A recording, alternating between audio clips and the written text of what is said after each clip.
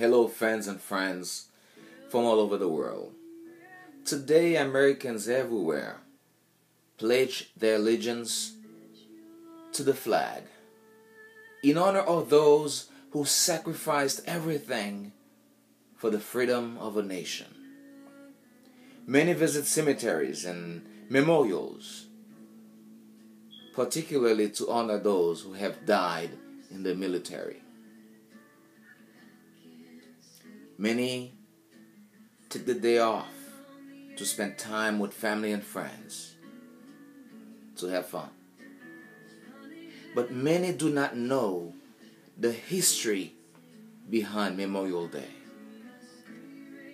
Memorial Day was started by former slaves on May 1st, 1865 in Charleston, South Carolina, to honor 257 dead Union soldiers who had been buried in a mass grave in Confederate prison camp. They dug up the bodies and worked for 2 weeks to give them a proper funeral as gratitude for fighting for their freedom. They then held a parade of 10,000 people led by 2,800 black children. They marched, sang, and celebrated. Today, we may not be in such form of slavery, but many of us are not free in our minds and still hung up with the ideas of race, religion, social background. I believe that we cannot move forward as a nation until we stop fighting over these ideas. Blacks, whites, Asians, Hispanic, living in this country, we pledge the allegiance to the flag.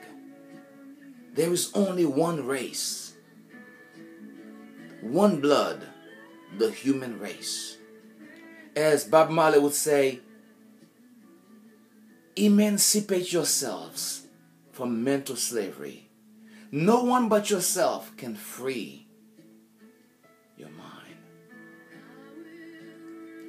And I hope that today you will make a decision to look for transformation, to look for renewal of your mind, so that you may move forward. Thank you for listening and thank you for watching. And please follow us on Twitter, Print Positive, and like us on Facebook, Positive Print Shop. Thank you again for listening, and happy Memorial Day.